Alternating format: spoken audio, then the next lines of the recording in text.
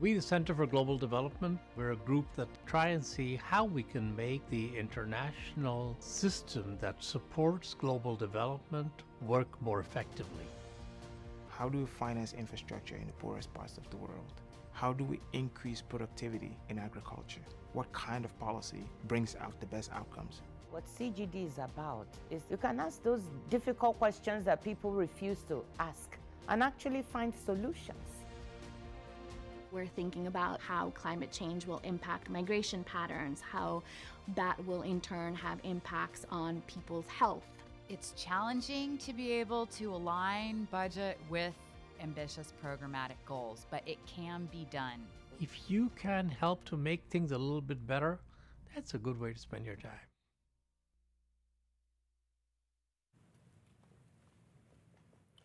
Hello, everyone. Thank you so much for joining us here today for this exciting event. We are here to talk about the World Development Report, Migrants, Refugees, and Societies. We're really grateful to co-host this series of panels with Refugees International, and I also want to highlight the work that CGD has done with Refugees International on refugee labor market access. So one thing that's very exciting about today is that we are hosting the first public presentation of the report. I, of course, recommend it to everyone. It's 300 pages long, so it'll take some time, but we're really grateful in part because many of you may be aware that CGD, through the leadership of Michael Clemens, who was here for almost 20 years, has been promoting migration as a critical driver of development for a long time. And so to see now the World Bank and so many others highlighting this issue is wonderful. I will say something that may seem a little petty. We were excited to see that Michael was cited 63 times in the report.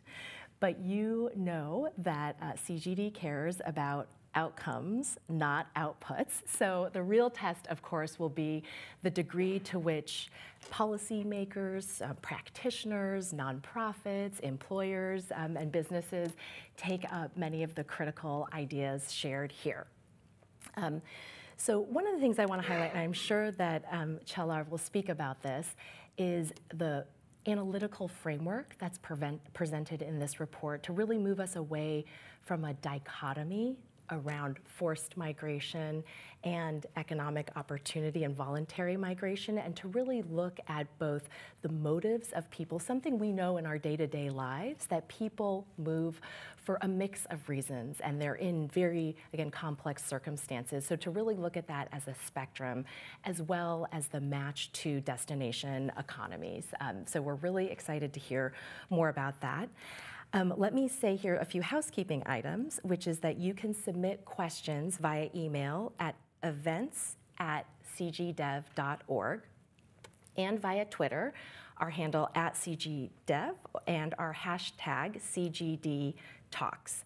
Tomorrow's panel also has a very exciting lineup, and it will focus more on the refugee issues highlighted in the report, and that will be tomorrow at 10 a.m. Eastern. So without further ado, I'm excited to introduce Çağlar Özden, who was co-director of the 2023 World Development Report. Please join me in welcoming him. Thank you so much.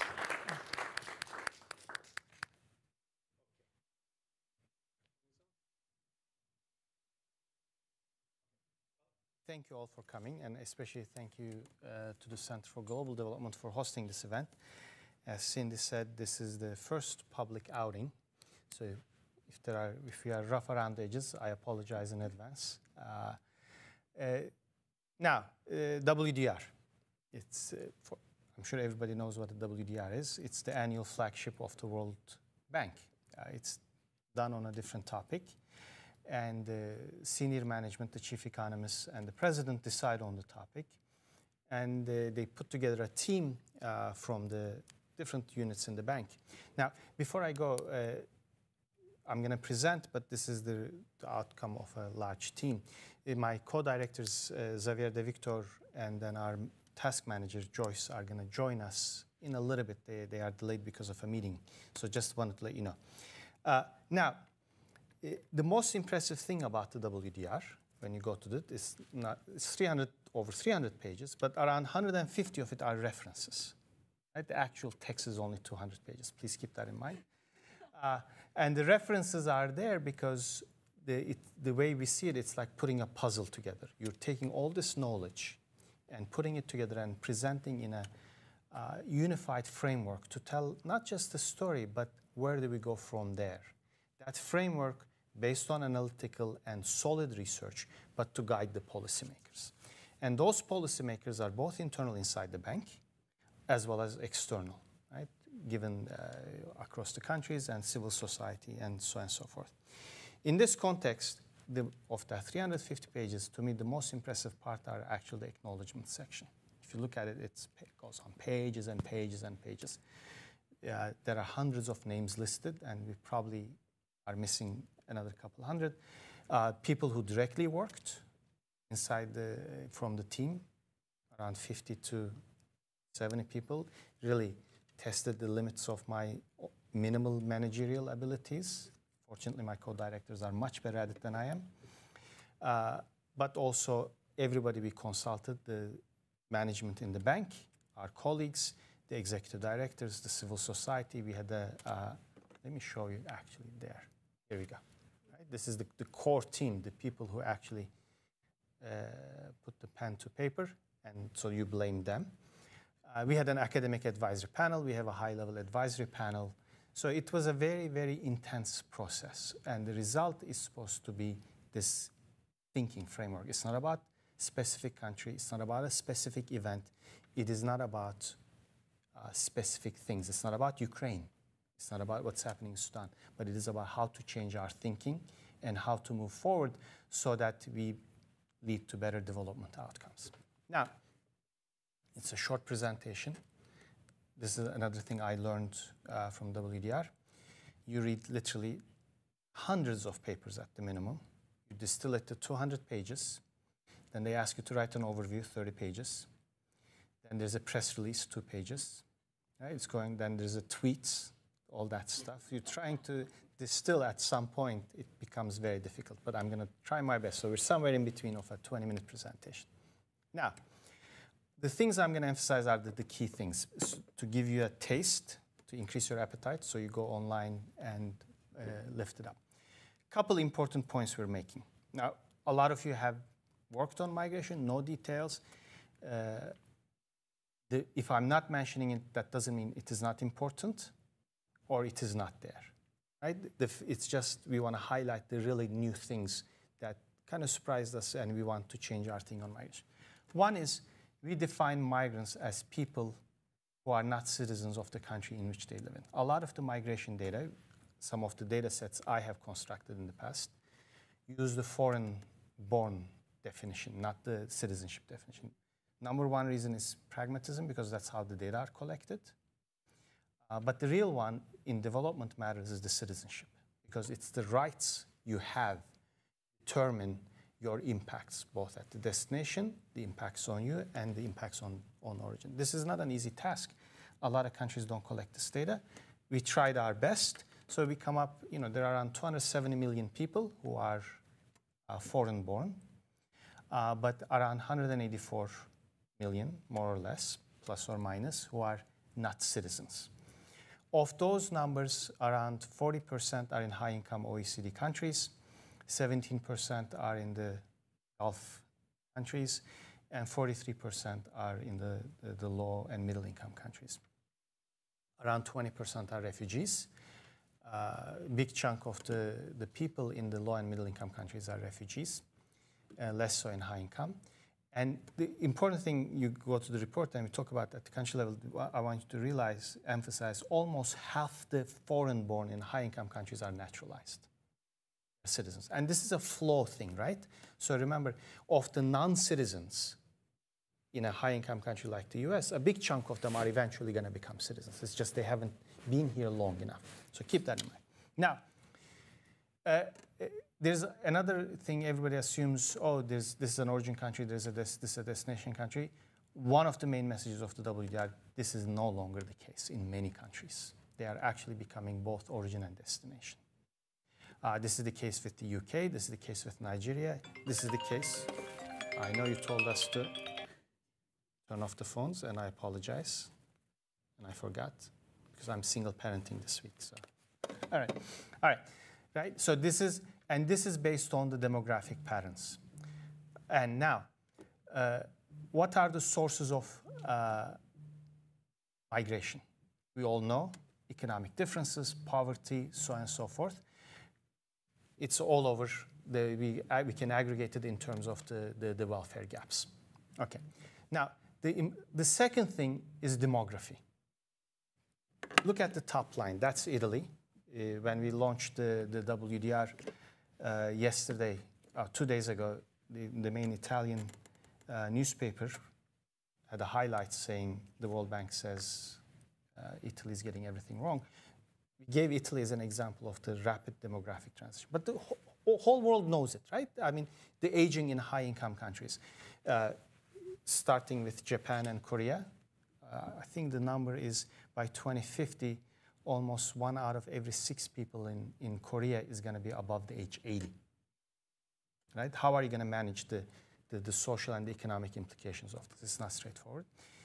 Italy is expected to, the population is expected to decline by 50% by 2100. This is the first time in human history, first time, there are multiple first times we emphasize in this report, the first time in human history, we're going to,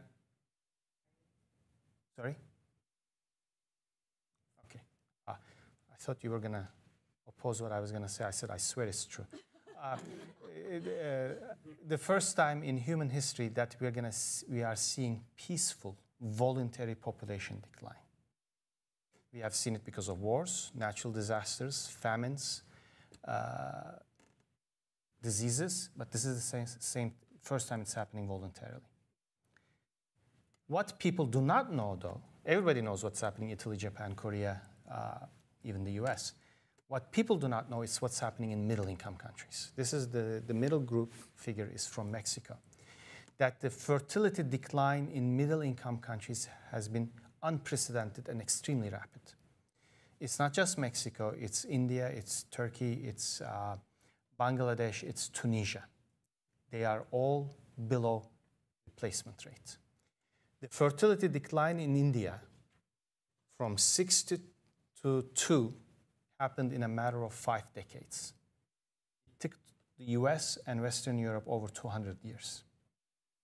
All these countries are becoming old before they become rich, as opposed to OECD countries.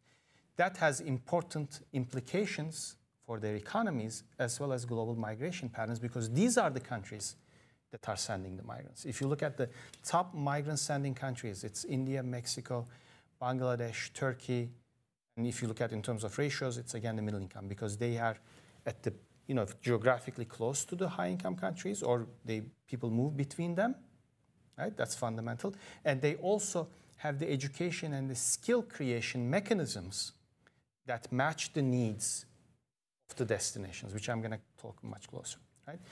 But these countries are now becoming destinations, and that global competition for migrants is going to change the patterns we know as of today.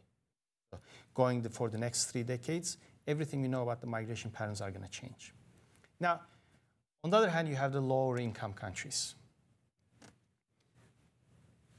High fertility rates, right? And rapidly declining infant mortality and overall mortality rates. So we have the standard aging pyramids, right? And that is going to continue to grow. But the challenge for these countries is creating the jobs for their citizens, especially the young population. And that is obviously linked to all these other challenges we know, right? Keep that in mind. Now, the second thing that is unprecedented in human history is global warming and climate change. As opposed to demography, there's a big distinction between climate change and demography, because, I quote 2050. Pretty much, I'm hoping all of us will be around in 2050. The people who are going to be employed and will be around are already born. So we have a very good idea what the population dynamics of the world is going to be. Global warming is slightly different. We know the science of global warming. We know where it's setting, we know the implications, but we do not know how it interacts with global mobility. So there are significant unknowns in that respect.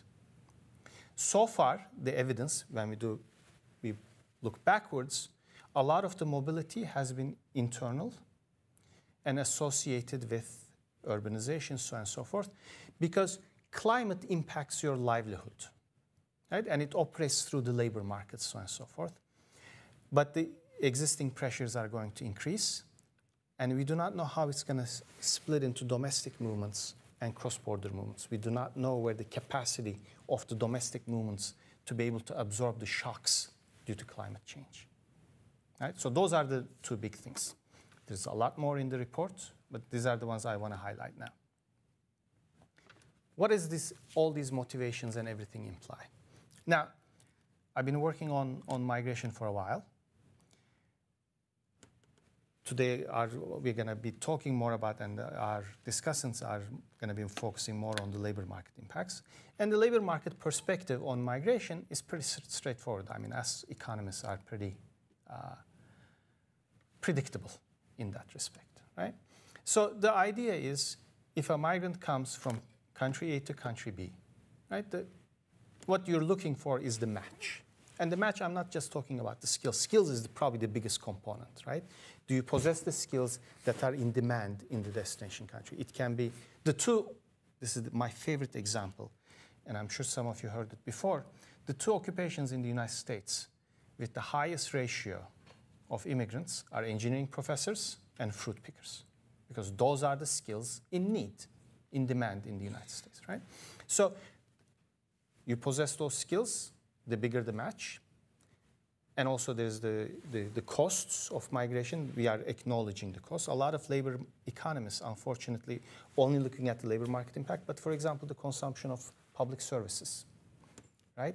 Integration costs, those are important. Some of them, some people are not a good match. They're a weaker match.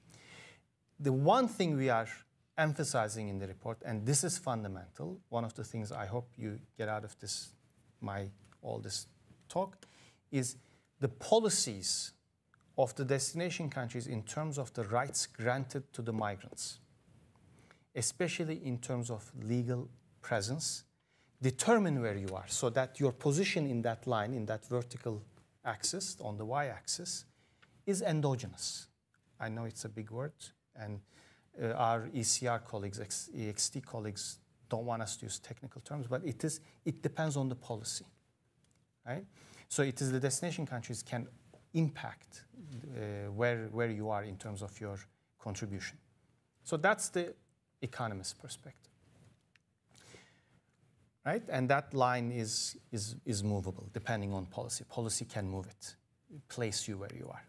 Now, the second perspective is international law, especially the human rights law. Countries have signed multiple agreements, starting with and actually a lot of it started after the First World War, but formalized globally after the Second World War about, what does it mean to be a refugee and what are the obligations of the host countries. And the agreement is you satisfy certain criteria, you are legally eligible for asylum, and the destination country, regardless, has to take you in, and they cannot send you back, right? So that's where the motivation is. That's our x-axis in this figure. My motivation coming to the United States, it wasn't because of my safety or fear for my life, but it was for economic and professional reasons. So I'm much more on the left-hand side. The Syrians, the Venezuelans, the Ukrainians, and multitudes of other people are on the other extreme. They are eligible for asylum. And where you are determines the obligations of the host country. Now, our contribution is to take the economics approach and the rights approach, the international law, and said in a very creative way, put them together, right? And the reason why we are doing this is to emphasize the following. A lot of, especially academics, again, many people are guilty of it, they look at only one group, and they do not look at, or the policymakers, the overall picture. The point the WDR is making, no two migrants are identical. As a result, their impacts are not identical. As a result, the policy needs are not identical. And that's where this figure gets, all right? So when you overlay these two dimensions, you get 4 quadrants. Vast majority of the migrants in the world fall into that top left quadrant. Economic migrants who move for personal reasons, economic reasons, professional reasons, they're a good match. Even the undocumented ones, right? There's a huge need for undocumented migration in services sectors in the United States. The latest inflation numbers are pointing out the issue of the services sector. That's where the migrants are. And they are not coming for protection needs. They are there. Vast majority, okay? What do you need to do there? I'll talk in a little bit. And then there are also refugees who actually can generate positive impact, right? I mean, Albert Einstein is the best example, but think of all the Venezuelan doctors and the Syrian doctors or nurses, or even with minimal training where people can enter the labor market, or you have to just give them the access. That's all it takes, right? Say you're allowed to move to where the jobs are and you're allowed to work given your qualifications, right? The policy there is very, very simple. What can we do to maximize the gain? So to push the people as high as possible via policy, right? Now, the second big group are the refugees. Now, a large number of refugees are women, elderly, who have never worked, or children. So their labor market contributions are minimal. But they have the needs, they have the protection needs, so they have to be taken in and be provided for. But it creates tremendous costs, especially for the hosting communities. The question is, how do we manage those costs? Because we have international obligations. We have signed agreements that we're going to honor these obligations. Now, the fourth group is another innovation or the contribution of the WDR, is identifying what we call distressed migrants. These are the people on the bottom left-hand corner, right? These are the people on the boats in the Mediterranean. These are the people on the southern border of the United States. These are the people who are migrating because of economic desperation, but they do not legally qualify for asylum. But given the skills and given the limited opportunities they have in terms of legal rights, they are not a good match. They're a weaker match for the destination country. So what happens? Either they claim asylum, because that's one way of entering, which leads to now it becomes a targeting problem from the destination country perspective. It takes 2-3 years to process asylum, because then you're trying to figure out who really qualifies and who doesn't. Or they try to enter undocumented, which leads to this whole sense of loss of control at the border. So the presence of the distressed migration actually threatens the stability of the legal entry channels for both economic migrants and for the refugees, endangering the whole system. What do we need to do? And that's one of the biggest challenges in terms of migration policy. It is all based on the underlying main fundamental motivation of distress migration is the lack of economic opportunities for a lot of these people. So it's a long-term program that you need to find solutions for development and poverty. Now, let me go just quickly the policy suggestions, because that's actually what matters. That's the objective of the WDR when we're talking to our internal colleagues who are on the ground doing projects, or we're talking to other policymakers and CSOs. The easiest ones are the top groups. These are the economic migrants where the match is strong. What you have to do is, how can we make it even stronger? It starts with rights. The WDR puts a lot of emphasis and responsibility also on the origin countries. Many origin countries are, for lack of a better word, is not proactive in this regard. Right? They're just watching, people are leaving, they send remittances, and it's fantastic, great. But there are so many things these countries can do to increase the development impact of migration, whether if it's consular protection, lowering the remittance and migration costs, but more importantly, improving the education systems in origin countries so you're preparing your citizens better in terms of human capital for the global labor market as well as for the domestic labor market. Destination countries, what do you need to do? You have to you have to, I mean, I cannot emphasize this enough. There is demand. I showed you the demographics. The data are out there. You have to figure out legal entry channels to address the needs of the migrants. And you have to figure out integration mechanisms. Because integration also leads to better selection, who comes, and also once the migrants come, what they invest in terms of their human capital and social capital. So this becomes a circular process reinforcing each other. All right? Now, refugees. That's a challenge. But it is our global challenge. It's our joint challenge because we signed agreements for it. Right?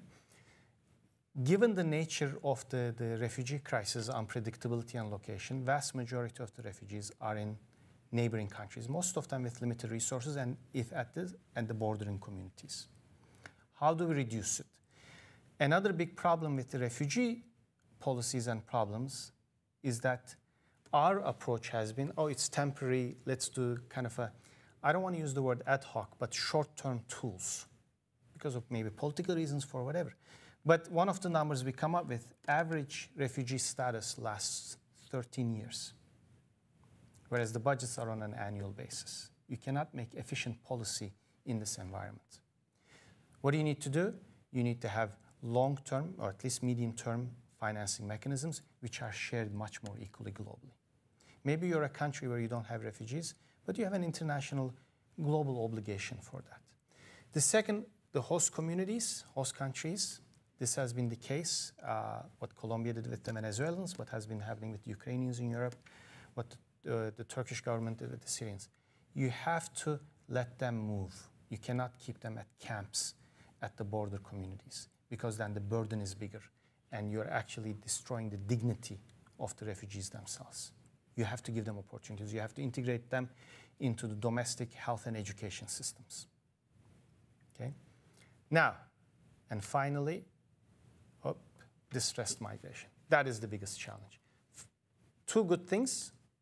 One is their numbers are small, right? Although they are in the news all the time, because it's there, right? It's right in front of us because of the challenges, the human challenges they face, the thousands of people who die at sea, or the policies, some of the harsh policies destination countries implement to prevent these inflows. So what needs to be done? Number one is some of these people are literally, definitely leaving because of their legitimate fear for their lives. We have to expand coverage, so they need to be covered by asylum laws, right? Depends, I'm not a legal expert, we only have 200 pages, so we're not getting into details. This is something that needs to be done, but those people need to be acknowledged and granted asylum. A lot of other people in the other group, they are coming because there is need in the destination labor markets. We have to figure out a way of extended legal entry channels to address it. It doesn't have to be permanent. It can be temporary. US implemented it for a long time and until they canceled it, the Bracero program, for example, right? Those programs, we have to figure out ways so that people then jump over that line because of the rights they have, the formal entry channels increase. But the most fundamental, and the final one is, these are all short-term, relatively short-term, medium-term, the deportation policies, return policies, especially when we're talking about a lot of these are transit migrants, jointly together with the transit countries, say Mexico's or Tunisia's or Turkey's of the world, right? The destination countries need to figure out basically deportation mechanisms that respect the dignity of the people, that are not harsh, okay? But the way we're going to reduce this at the end of the day is through economic development, and that takes longer-term thinking. We need to reduce the demand or the motivation for distressed mobility. And this goes back to the demographics, and this goes back to education policies and human capital policies and overall development agenda. Because at the end of the day, distressed migration is not a problem, it's a symptom, right? You cannot treat a symptom. You have to treat the underlying causes. But we have to acknowledge what the symptom is. And we have to separate it from economic migration. All right. Now, finally, how do we do all of this? Right? I'm from the research department. I'm embarrassed to say from the bank. A lot of people say, what do you know about real development? So here are the things. How do we make policy differently? Now, first thing is a lot of migration policy, as opposed to trade policy and all these other global policies, unfortunately are done unilaterally. But that's extremely inefficient. We know it. We know it from trade policy. We know from other areas. You need bilateral regional cooperation. There are many, many examples of these in the report. But we need to have a dialogue because we are seeing the destination countries need people. It's coming. It's not coming. It's already here. Right? They need people who are a good match with certain skill sets, with certain demographic or personal characteristics. You have to coordinate and work with the origin countries to meet those demands. Then, especially for the refugees, we need much better multilateral cooperation mechanisms. So one is basically we have to work together. That's number one. Financing is a big deal, especially when it comes to refugees.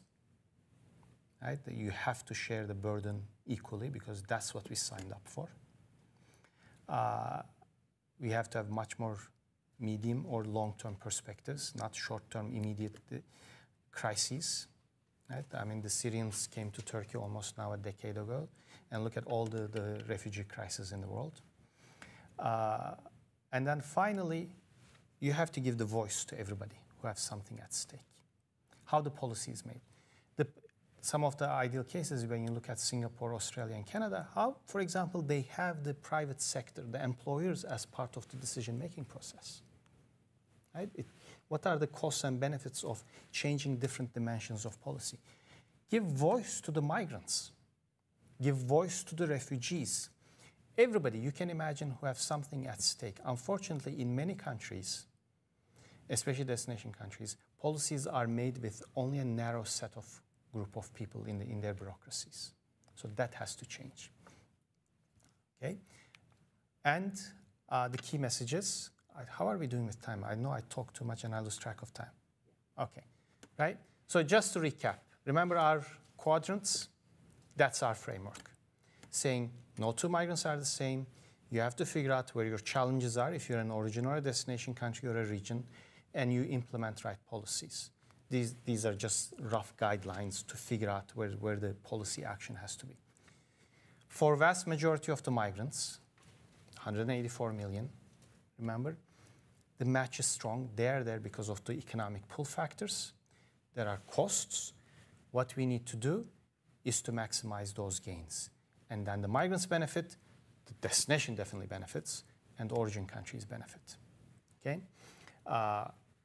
Bigger responsibility on origin countries in terms of preparing their migrants, protecting their rights, helping them before, during, and after the migration episode. Helping the people after they come back, reintegration into the labor markets, entrepreneurship, or even social protection, taking care of their families while they're abroad.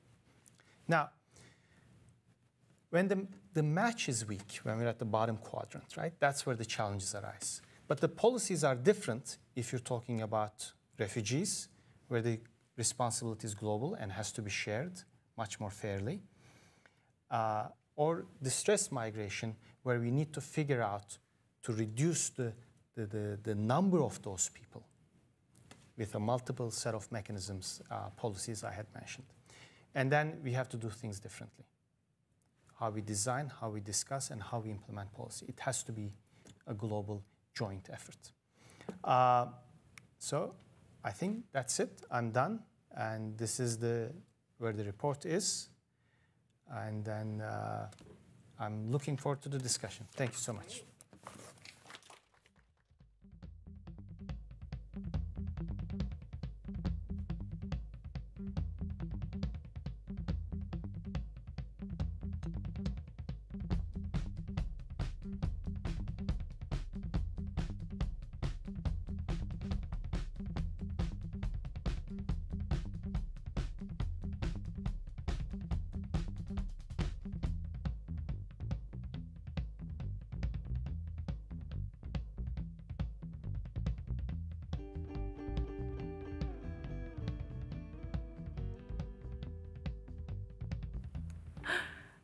Okay, great. Thank you so much, everyone, and special thanks to Çağlar. That was an excellent presentation, and I just kept thinking, if I had, if the one wish, I would say let's all implement policies that advance the really important ideas in the framework. So now we have a chance to have a discussion, of the ideas presented in the report, and really have a conversation. And just so everyone knows, then we'll move to audience questions, and we'll also hope to take some questions from online. So let me first start by introducing our panelists. We're so delighted to have Tara Watson, who is a professor at Williams College and also the director of the Center on Children and Families at the Brookings Institution.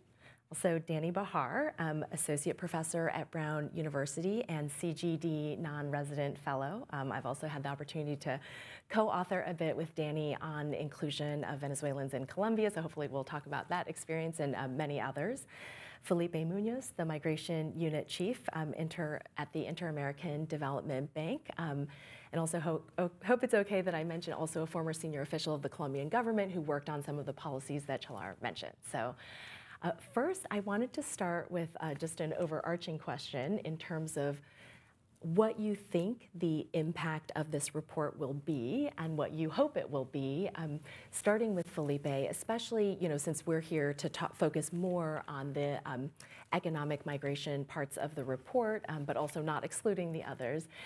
Felipe, what do you think and what do you hope will come from this report, especially with migration as a driver of development? No, thank you very much for Center Global of Development for hosting this event, and it's a pleasure to be here with Professor Watson and my friend Danny, and of course with Çağlar and Xavier Antoine. I want to congratulate for the report. I think the main message for the report that I want just to highlight is this, that the migration is a driver for development.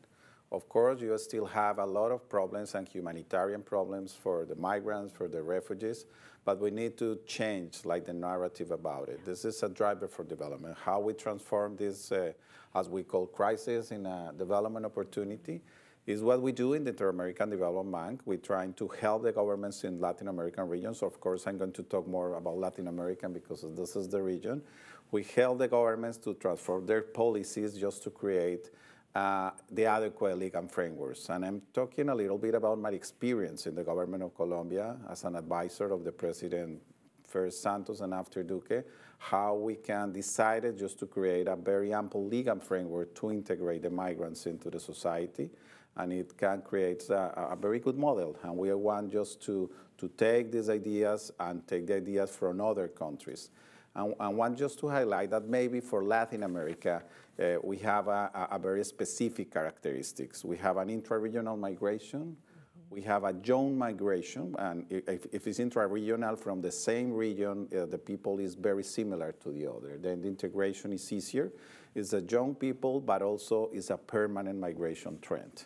Because when we have the surveys, for example, for Venezuela, and in so many of the Latin American countries, 70% of them answered that they want to stay in the country of destiny for more than 5 years.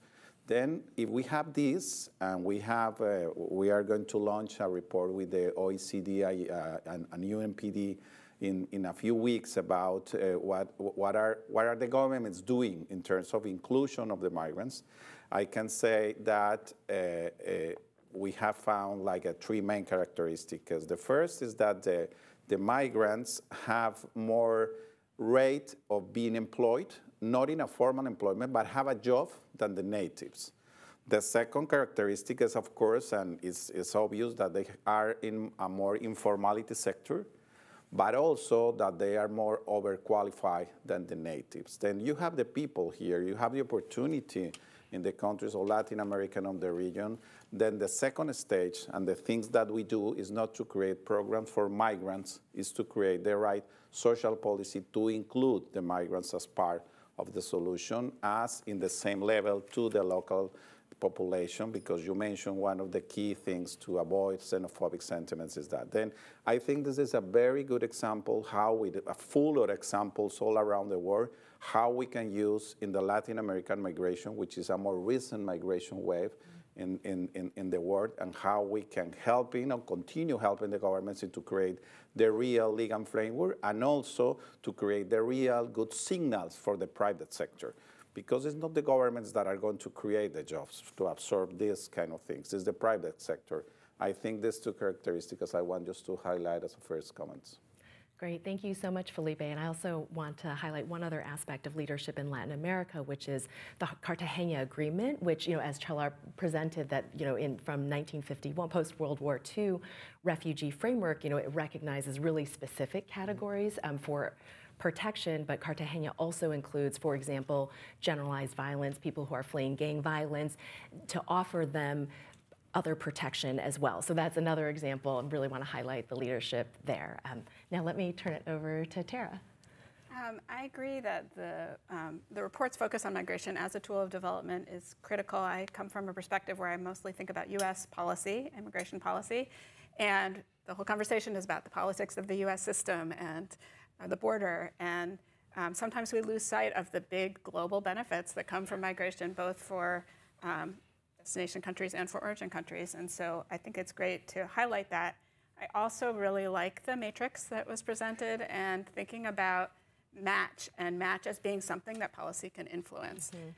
So one thing that really resonated with me is this idea that legal status, rights, and protections of people who are entering, say, the US context or destination country really can shape how successful they will be economically, and therefore you get the most bang for your buck in terms of benefits from migration, and some of those costs that come along with new migrants and the need to integrate them are mitigated when you have policies in place to support people. For me, that's the rights, the legal status, and the opportunity to work. Great, thank you. Danny.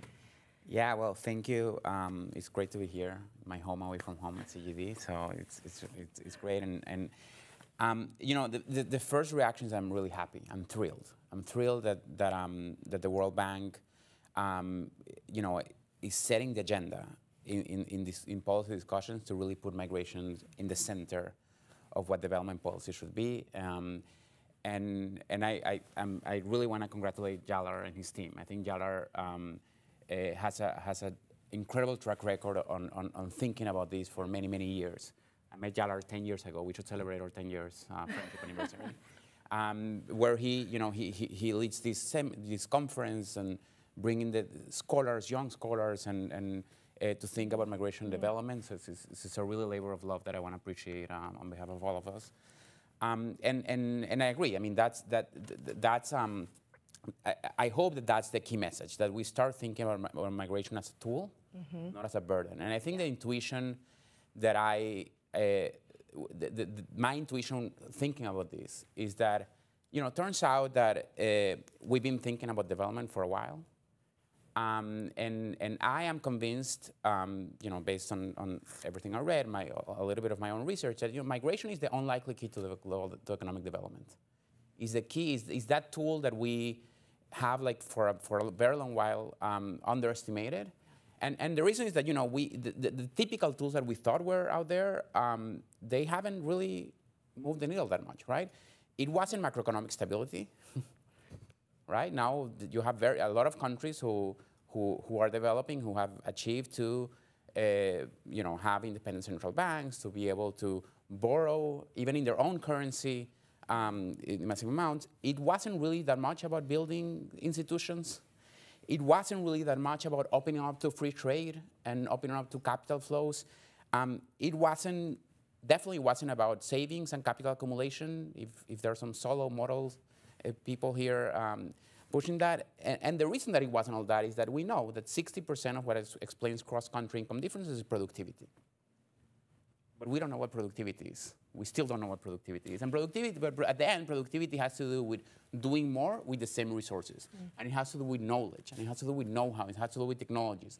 And turns out that what I think, based on a lot of research, is a key aspect of moving technologies from place to place and moving know-how from place to place is moving brains. And the most effective way to move brains is through migration. So I think that's the key message that I hope is going to change the conversation on migration and really have multilaterals and countries and governments and society to start really seeing migration as a tool, not as a burden. Fantastic. Thank you so much. And just to highlight a few things, which probably many people in the audience know, that, Çağlar mentioned remittances, which now outpace foreign direct investment and official development assistance. So just, again, proof point for how this can be a powerful tool. And that I already mentioned Michael Clemens of CGD, and he published a paper 10 plus years ago, $1 trillion bills on the sidewalk, which are like what, there are these huge opportunities, and I don't at all want to diminish the political challenges. We've talked about the polarized discourse, but that shouldn't steer us away from really looking at the opportunity and facilitating it to the extent possible. And so with that, I wanted to turn back. Well, first, let me see, Çağlar, do you want to come back in and comment on anything the panelists have said? No, it's been fantastic. First, although I'm sitting on the stage, as I said, it's a big team. Xavier and Joyce just arrived. Yeah. So they're going to answer the hard questions when I'm stuck. But it is a large team. So this is a lot of combined thinking, and also our external advisory board as well, which are very grateful. Two things I want to emphasize. Number one, the one thing we want to emphasize, whether if you're an origin country, destination country, or a transit country, policies are complementary. So the effectiveness of one policy increases if you implement another policy. So you have to approach migration, immigration or immigration, as a package. You cannot do piecemeal. The countries, especially origin countries that are successful, look at it as an overall package and how it can be part of the overall development agenda. Right? Same thing from the destination country perspective. What can we do, these packages, so that we get the biggest, in a sense, bang for the buck in terms of migration, and how we increase the match of the migrants, right? That's there. And that, whether if it is, by the way, migration creates redistributive impacts. There are people, local people, who are impacted. I'll give you an extreme example. Ronaldo goes to Saudi Arabia getting paid $500 million. Yes, but there's one Saudi player now who's out of a job, right? I'm giving an extreme example. But that displacement is there, and that creates, for example, political opposition to migration. So we have to implement mechanisms, social protection or labor mobility mechanisms, to basically reduce those costs so we can have better migration. All of these has to be integrated. So at the end, that enables us to implement policies so the matches are improved. Yeah. Okay? And then we have to think of how we, remember the refugee corner, how we share the burdens, and for the distressed migration, what policies we implement to reduce the number of distressed mobility. All of these policies are complementary. You have to look at it from that holistic perspective. And I like Dani's phrase, looking at migration not as a burden. Right? That's fundamental. The gains from migration, this is my personal observation, gains from migration are more long-term. Remittances are there in front of us because we focus on it because it's measurable and right there. But there are gains from, knowledge transfers, entrepreneurship, investment, all those things which are harder to quantify and they accrue in the long term. And they are less observable. They are less transparent. Whereas the burdens are much more short-term and immediate in your face. Right? That also creates a political economy challenge that needs to be addressed via complementary policies. So I think whatever work we do and the engagement we have and all these talks hopefully will enable us to convince the policymakers that migration is an opportunity, not a burden.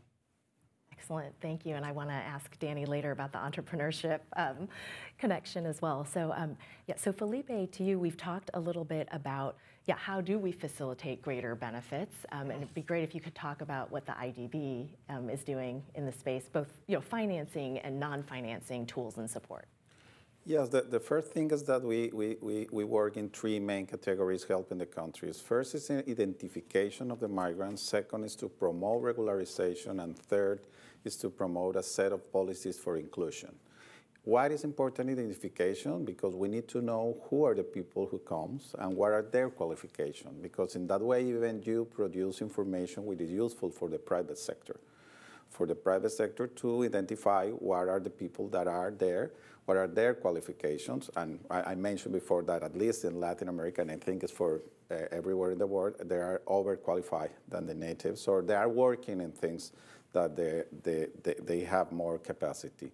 The regularization, which is, of course, I'm going to talk a little bit later more about the identification and the data, because I think we need more like a film than as a pictures, and we need to work more in census and in household surveys. The second set of work that we are doing with the governments is about regularizations.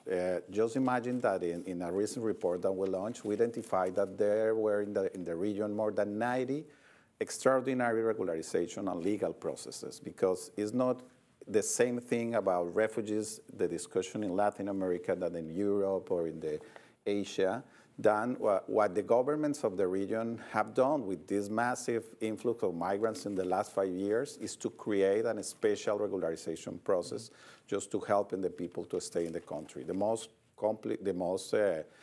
ample one, of course, is the Colombian one, which is a temporal protection status for 10 years. But at the same time, for example, Belize, who has 15% of their population are migrants, mainly from Guatemala, they are providing a very generous process of regularization. Of Ecuador, of Dominican Republic. Then what is happening in the region is that you have a set of regularization, and we are behind helping the governments to produce that.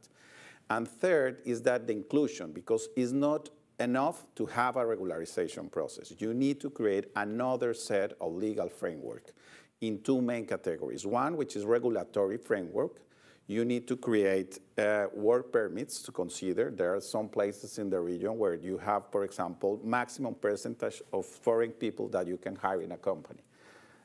Also, you need to validate the diplomas, which is a very complicated thing, and you need to do it, especially from people that left from the country in a very, very forced migration and complicated situations.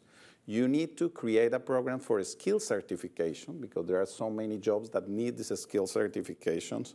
And also you need to work with the agency employments at the local level. This is like a set of things that we have identified in a study that we are doing with Jose Ignacio Hernandez from Harvard University, and we are going to publish in the second semester in the 26 countries that we work in the bank, what are the main regulatory barriers. But there are another set, and just 1 minute, a non-regulatory barrier, which is the perception of the public opinion of the migrants, which plays a very important role when you are trying to include the migrants in the labor market, so in the economic sector. Then we recently launched a laboratory on public perception and migration, and we have found that still in the region, more than half of the people think that the migration can create unemployment and can create a problem for their own jobs. Then we need to work in that. We need to provide fact as an evidence. And we have launched another report with UNDP where we made an experiment in 9 countries. And when you provide information, fact information, numbers and data, the people can change the perception. Then you need to work not only in the regulatory, but you also need to work in the perception. And we have the tools, the financial tools, with our resources, non-reimbursable resources that the board of directors had authorized for put resources into the loans that the government asked to the bank in the social sector if they include migrants as part of the beneficiary. It's not programmed just for migrants because it creates xenophobic sentiments among the local population. It's just to include the migrants as part of the beneficiaries of the process. This is part of the tools that I think can transform what Çağlar said about a desire into a real policy framework. Yeah, and I just want to underscore the importance, combining what Çağlar and you shared about, recognizing that some people in a local population, may be displaced from their jobs, and at the same time, that can be amplified in a way that's creating a non-regulatory barrier to integration. And so how do we have the analysis to distinguish and really to address the reality and create the win-wins. And I also want to quickly note that the World Bank has also been a leader in providing that type of financing for both host communities and refugees through the IDA window for host communities and refugees, and that's been really exciting to watch, and your work is very complementary and building on the same evidence base. So now let me turn it to Tara and ask, you mentioned that you focus more on the US angle, so what do you see as some of the opportunities and where you think policies can move to get to more of these win-wins? Yeah, thanks for the question. I was thinking about what the idea of comprehensive integrated policies means in the US context, and we are definitely not there right now. Congress has more or less not done any significant reform since 1990 on immigration, and so for example, the numbers, the caps we have on the legal immigration system were determined in 1990, even though obviously our population has grown a lot since then and our labor market needs have changed dramatically. We also have a lot of activity at the border. It's sort of in a mix of these types along the bottom row. So it's people who are seeking asylum, some people who are entering irregularly, I can never say that word, without authorization, surreptitiously, but many who are just presenting themselves seeking asylum, but who may not fit the most narrow definition of what we have a legal obligation to treat as an asylum case. We have a lot of distress at the border coming from that. And because Congress doesn't act, we have this vacuum. The administration has to try to step in and do piecemeal things that are temporary and can be undone by a future administration, which leads to a lot of confusion, chaos, and uncertainty. And so my big push is that Congress really needs to take this up. It's not, from talking to people on the Hill, it doesn't sound like it's likely to happen in the near future. But it's essential, and I view it as even more essential given the demographic facts that we heard earlier. We have a population that without immigration is flat or even declining in the coming decades in the US, and our labor market needs and our general aging of the population really make it imperative that we have a growth, and that is going to come from immigrants one way or another.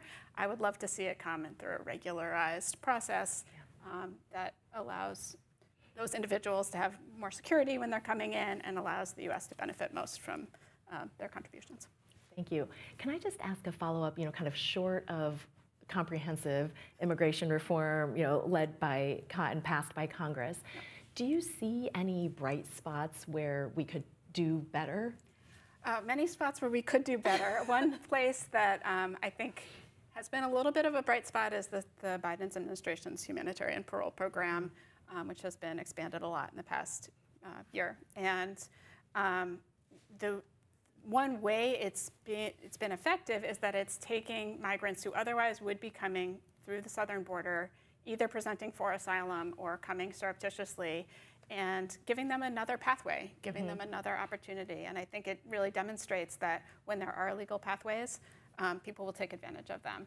And it's a little bit of a ray of hope. It's a temporary program. It's under legal threat.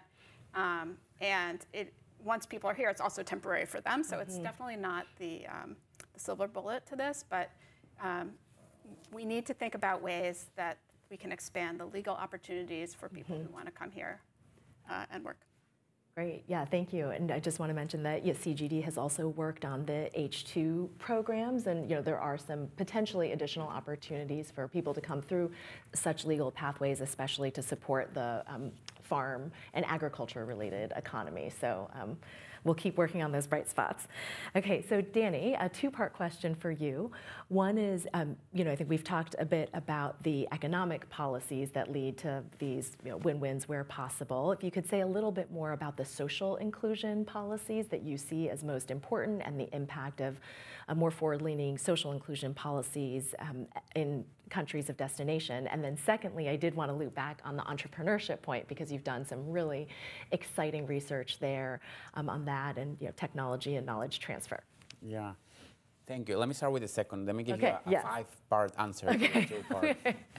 I want to start with the latter one because I think that, Çağlar, when you were talking a lot about this quadrant in particular that probably presents the biggest challenges, which were the people who probably had the most difficult match and also the forced aspect of their migration, I can see there some opportunities when it comes to policy. And I want to maybe even put some provocative ideas here on the table. And it links exactly to what you were saying, that there's no one thing, I mean, no policies come together if you really want to maximize the tools. And I think that, you know, part of the challenge of development in many cases is some sort of coordination failure, right? Is that countries are unable to expand their economy, sometimes because they don't have the skills that allows you to expand into maybe other sectors. But at the same time, the sectors don't flourish because there's no skills, and the skills don't come because there's no sectors, right? So we have this very difficult coordination failure, which I think in particular, migration can play a huge role. And I think it goes straight into the match issue. And here, you know, Felipe and I have actually been working on some of those ideas. For instance, by looking at the match as a case study of and this was a study that Felipe envisioned and that I was able to participate on thinking about what is the possible contribution, for instance, of refugees or Guatemalan refugees going into Mexico. You know, Mexico is an interesting case where the country has developed in this kind of dual way in which the North has really benefited a lot from the trade agreements, but the South less so. And there's a huge disparity within the country, but the South has a lot of, is seeing a lot of people transiting, coming from Central America, Guatemala, and the Northern Triangle through the United States. Some of them stay in Mexico. But we asked the question, like, what are the skills that these immigrants are bringing, are offering, that could be demanded by possible industries in the South? Not industries that already exist, but industries that could exist, given those skills. So I think that there's a lot of opportunities there, you know, in a case-by-case basis on looking not only the things that are already there, but the things that could emerge with, I'm going to say the bad word, with some industrial policy that could also be a complementary policy to you know, as a way to maximize the gains from migration. And I think that there's a lot of opportunities there to see the match as something that is more dynamic, and something that can definitely, is not a 1 or 0, but can really expand with some policies. And I think that here also comes a part of not only about the labor markets, but other opportunities for migrants, such as entrepreneurship. And I think that particularly for this population that are, you know, that uncertainty is something that really surrounds them, unfortunately, because they don't know if they can stay, they don't know if, you know, where they're gonna end up in many cases. It really poses a big challenge, because we do know, as a fact, a established fact, that migrants are very much entrepreneurial people, because the act of migrating is an act of risk-taking. So I think that this is another set of complementary policies that could also you know, make a dent on everything that has to do with dynamism in the economy. And I think the case that you're probably referring to is the study we did on Venezuelan refugees in Colombia. You know, for the past 3-4 years, I think my academic career has been to do a program evaluation of everything that Felipe did in his time in government. So what is Felipe doing? Let me just evaluate that. And it's been kind of good. So we studied this program where the Colombian government provided a massive regularization. I know this word in English kind of doesn't exist, but I haven't found another one. But to provide a regular migratory status to undocumented Venezuelans. And among other things we found that there was no adverse effects on the labor markets. We have also an interesting effect on female empowerment. And this is work done with Sandra Rosa and Ana Maria Ibañez, who are two fabulous Colombian economists. But we also have a recent study looking in particular about entrepreneurship. And again, it goes back to the idea of the match. It's like maybe the match is not there, but the match emerges. And we found that individuals who receive a status, a regular migratory status, they increase their rate of entrepreneurship by a factor of 10. Let that sink in for a second.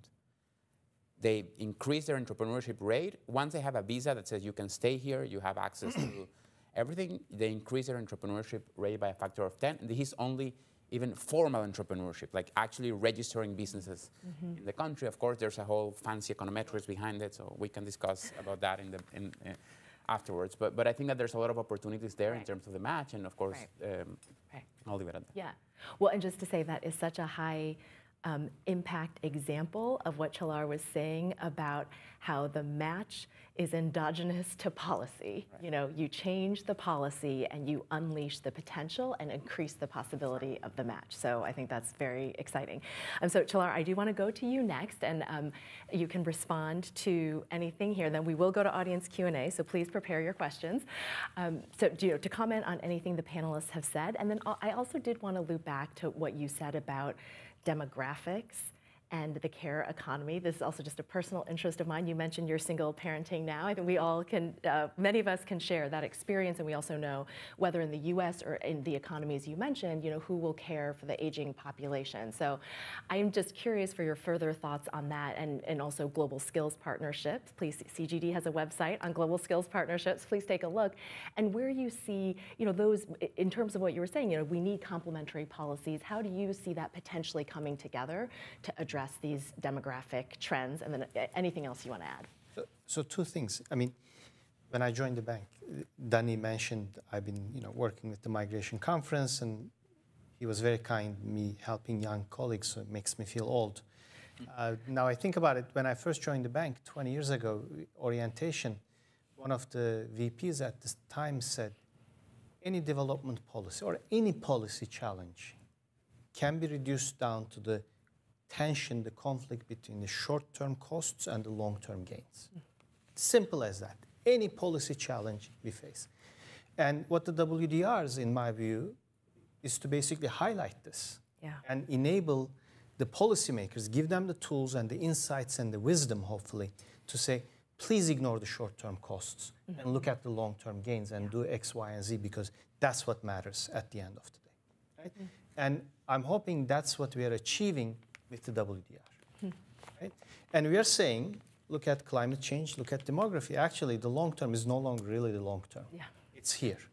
So we have now this kind of limited window to act, to get started, because things are going to change. We still have time to implement policies that benefit everyone. Now, so that's the grand scheme of things. Let's step back. Let's not focus on day-to-day headlines in the media, or especially the social media. I think makes it slightly more stressful for the policymakers. Let's step back and think in the grand scheme of things. So that's number one. Now, I want to again emphasize the complementarity of the policies, that they have to be done as a package by everyone, not just each origin or destination country implements a package of policies that address their long-term needs, but they coordinate with each other. Right? That's what the WDR is saying. You do this as a package, but you do it also together as a global community. Origin, destination, global skill partnerships fall in that area. Taking care of the refugees fall into that area. So all of the examples we are given, you know, specific examples, fall into that category. I mean, that's what the WDR's objective is. Let's think thoroughly. So the piecemeal and temporary migration policies do not work. On the contrary. Now, in terms of other thing, I mean, I'd love to hear the questions rather than just, you know, touting our own horns. This is what we're doing and all that stuff. But people who are on the ground, who are facing real policy dilemmas, challenges, and see how the WDR can guide them in their thinking, because at the end of the day, that's the objective of the WDR. Great. Okay, then let's go to questions. First, let's start with the audience. Yes, we have a microphone, please. Thank you. And we'll take 2 or 3 questions and turn it back to the panelists. Yes, please. I think here. Oh, and yeah. Hi, I'm Ishani Khanpal. I'm a senior fellow at CGD. Before this, I was Çağlar's colleague for also about 10 years. I guess we must have missed our 10-year anniversary. Thanks for this. This was fantastic, and, you know, congratulations to you, Tuan, Sandra, and the team. The framework is fantastic. It's so clarifying, and it really presents a wide set of issues in a really nice and intuitive way. That said, you know, I'd love to hear a little bit more, and when you present it, of the recognition of the work done by low and middle income countries. The fact that the largest refugee camps are in Kenya, in Sudan, in Bangladesh, in Jordan, of course. And, you know, Cindy talked a bit about the bank's financing and the implicit recognition there. But the WDR is a unique opportunity to sort of shift the narrative away in a more constructive way, away from what Dr. Watson referred to as sort of the political dimension of that conversation. And then you talked about the brain drain in your northwest quadrant, the economic migrants. But there's also, for example, Abarkar and Theoharides showing the brain gain that can occur. For every Filipino nurse or Filipino nurse that emigrated to the US or UK, there were 5 or 10, I forget the exact number, that came up in the Philippines as a result of the human capital investments there.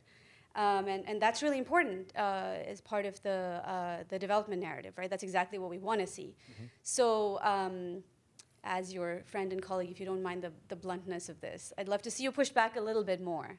Thanks. Great, thank you. I think we have another question up here.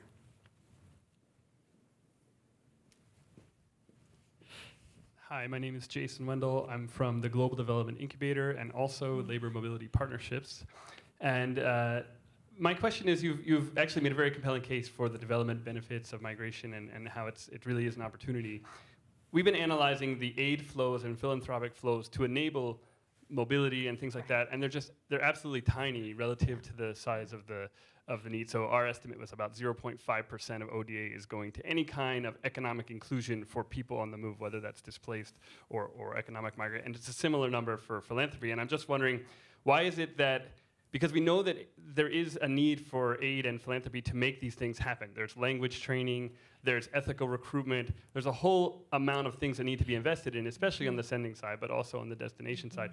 Why do you think so little funding has come in, given the size of the opportunity? And I would also note, in addition to the 184 million, there's another 900 million people that say they would move across borders if they could.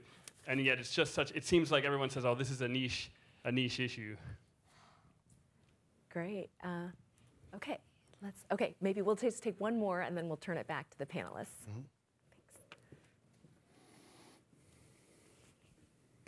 Thank you. My name is Yuko from IOM. I've been working on migration issues, Afghanistan, Asia, now in Latin America, Africa, and Europe. I have questions. Can I ask one question for each? Or just one? But maybe you can pick one or two of them, so we have time to answer. All right. So perhaps to Tara for now, because you have expertise on migrant children, and I wanted to seek your views on this recent New York Times article on the exploitation of unaccompanied migrant children, exploited in many factories. Some of them are very, very well known. What do you see? What do you think that has to happen? And along with the your views on H2A and H2B visas, it's a great opportunities for migrants. But what are the obstacles have to be removed to really make it work? Thank you. Great. Thank you so much. I think the fact that you have 5 questions is just a sign of what a rich conversation this report is going to generate, here and around the world. So maybe I will start with just the narrower questions here to Tara, and then I want everyone else to think about brain gain and pushing back against a brain drain narrative. And I love that study of nurses trained in the Philippines, and then also why so little investment has gone into this space. So everyone will think about that. So Tara, over to you. Thanks for the questions. I guess on the New York Times piece, to me it was not maybe as surprising as some of the discussion around it made it out to be. Many of the kids who are here to work. They are economic migrants, and their family comes or they come alone with the intention of working. And I do think we need to address the conditions that they find themselves in. And to my mind, the way to do that is going back to the legal status that we talked about earlier. Mm. You need to make sure that there is a framework where people can stay, they have rights. And that's important for a variety of reasons, but one of them is that when people, kids or otherwise, come here without status, they are in positions where they really cannot advocate for themselves in the workforce. They're here to work. They're working hard, but they don't have any leverage with their employers because they have fear of deportation or other sanctions. The same is true even with some temporary migrants. To get to your other question, one concern I have about temporary migration programs, even though they are beneficial relative to undocumented migration, they still put workers in a position where they can't advocate for themselves. So that's, that can lead to situations like the type we're talking about with the children, but also I would say is also bad for US-born workers because when there are adverse labor market effects for the US-born, it's workers who are most directly competing with the new migrants, and those are people who are also in situations where they don't have a lot of leverage with their employers often. And so when we give people rights and status, that gives both the migrants more protection, but also benefits US workers because they are able to not be competing against people without the agency. Great, yeah, so back to the hopes for congressional action on that front. Okay, great, I'm just gonna go down the line. Danny, sure. On the other two questions. Great question. I think Çağlar is gonna have the hard time here, so, but I'm just gonna maybe make it harder. No, I mean, I think the next report of the World Bank on Migration, I don't know when are you gonna be ready, Çağlar? Hopefully after I retire. Should really be about this topic, about changing the tone and the narrative about brain drain versus brain gain. Or I mean, maybe not. It should, but I would recommend to tackle this because I think it really links together, right? And I think that we also need to change a narrative based on the facts, and you know, because I think the studies you mentioned, you know, are clear. There's another one in India too, by a friend of CGD, Gaurav Khanna, who was a postdoc here, showing that also the possibility of actually going to the U.S. as an engineer for a few years increases the rate at which Indian citizens actually enroll in IIT, in the Indian Institute of Technologies, and create more engineers. So, but beyond that, actually, there's so much more to be said about the idea of diasporas and how diasporas actually play a huge role, not only through remittances, but also through trade. FDI, the work of Chris Parsons and Pierre-Louis Vecina have shown that very clearly, and knowledge flows, and the idea that you know, migrants, diasporas also like go back to their countries of destination, like providing finance and ideas and technologies. And I think that here, you know, a mea culpa on behalf of all economists of the world is that for decades, as opposed to any other topic, for decades, when we thought about migration, we only thought about labor markets. You know, the question was like, are they increasing salaries, are they lowering salaries, are there, you know, displacement, no displacement, and so on. But when you go to the trade literature, there's so many questions about it, right? Trade and productivity, and trade and R&D, and trade and investment, but when it comes to migration, for many decades, I think that we did really disservice to ourselves by focusing on a very narrow topic, whether it's a much bigger issue, it's a more bigger driver of so many things, and I think this all goes into a brain drain. Last comment on the finance, I'm really interested in looking at your numbers, and I think that I would be even more, not surprised, but I would really bet that if you also look at numbers of how much of this financing is going, not for humanitarian purposes, which are really important, like to help people when they come and so on, but for integration purposes, I would guess that the number is also going to be something like below 1%. And I think this is another thing that hopefully I think this report can make a big dent on thinking that a lot of the financing is really about the long-term gains and about integration, about helping firms in places that are lagging behind to get have more access to credit, because the only way that migrants are going to be able to work is that if firms grow, and firms will grow through credit.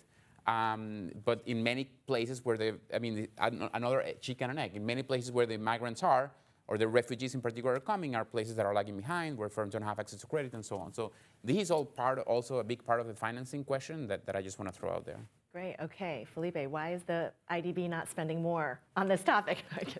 No. Two very quick questions about the brain drain. Is absolutely clear, especially for the Caribbean, because they have a very big diaspora. They have a lot of their people in abroad. We are beginning to work, for example, with Jamaica government, trying to address how we can take more advantage of the diaspora, not only in terms of remittances, it's in terms of trade, in terms of returnees, in terms of how you create like a new era for the diaspora, and in the new era you can get more gains. Then I think this is a topic that we need to address further and deeper in the region, but especially with focus in the Caribbean, but or not talking about Venezuela that are lost 7.12 million people, especially the young people.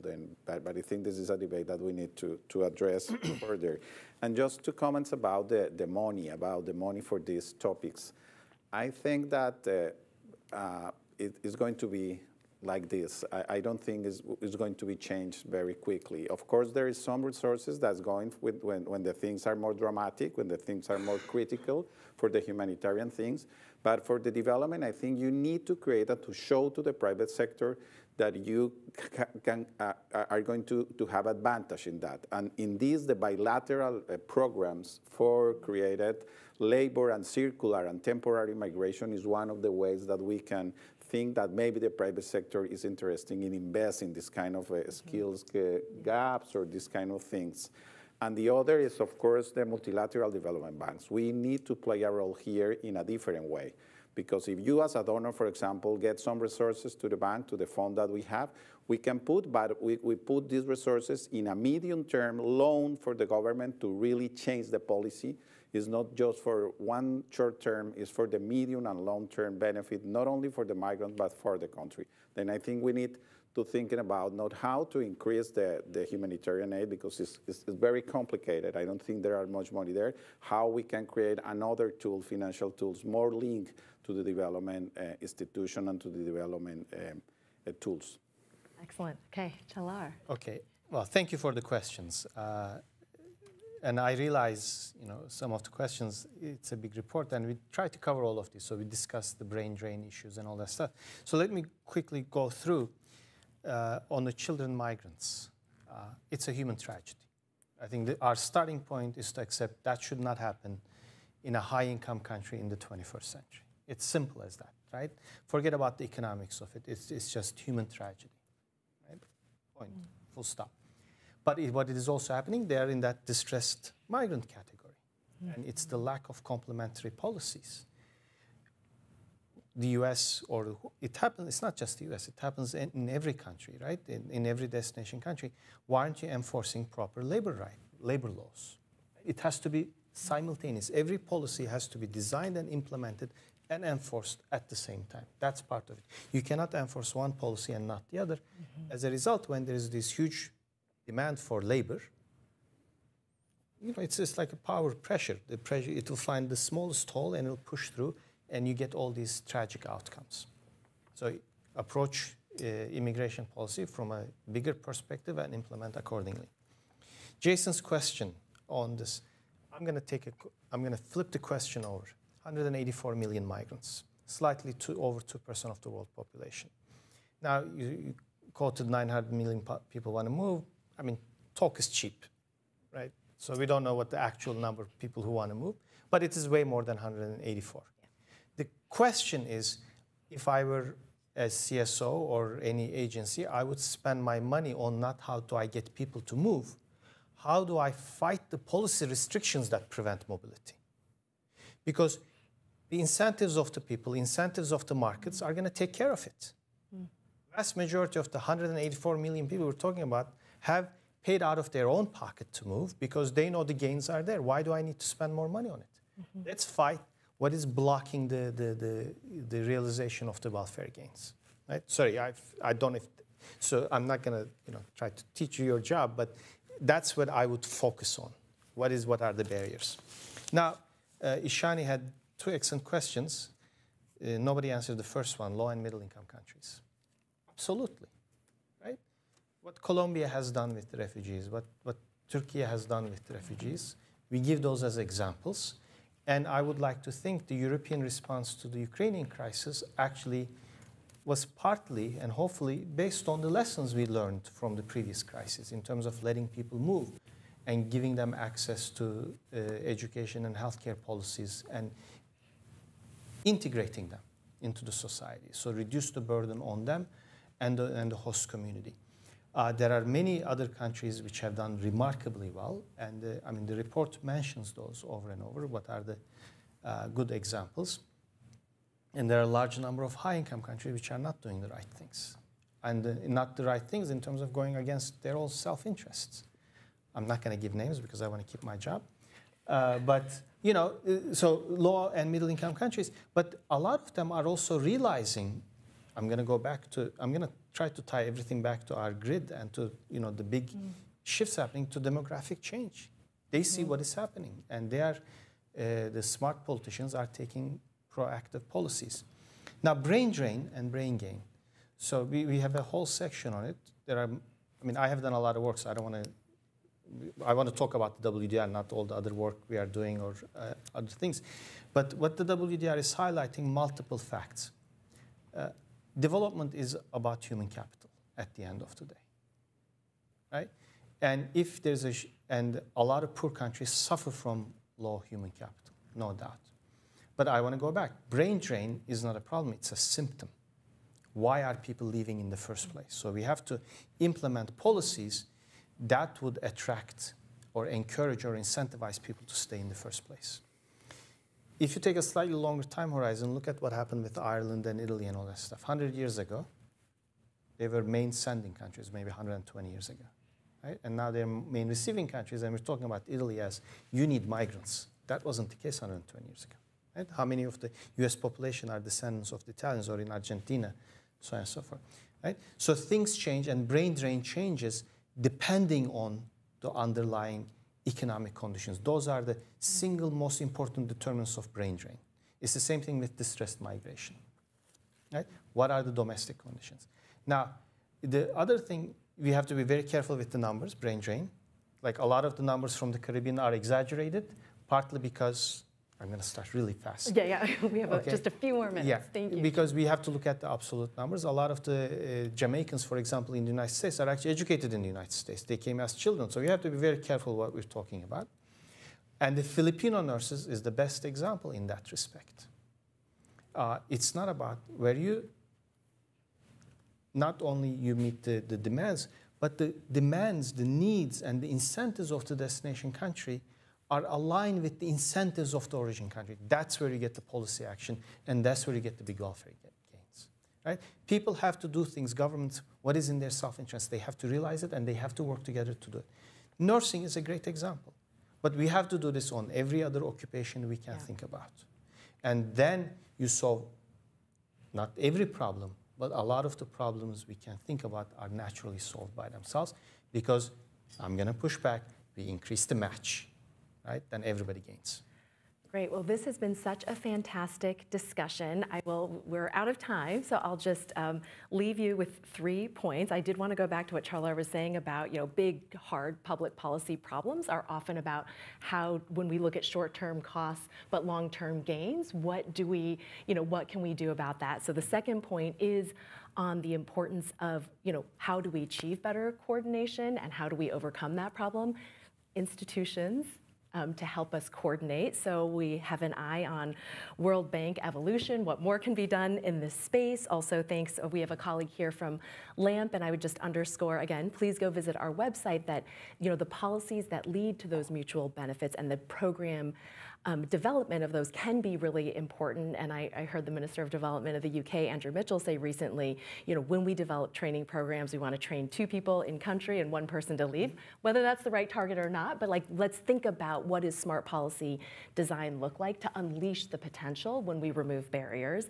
And then the last thing I want to say is that the conversation across the humanitarian, refugee, the legal community and economists, in my view, has been transformational.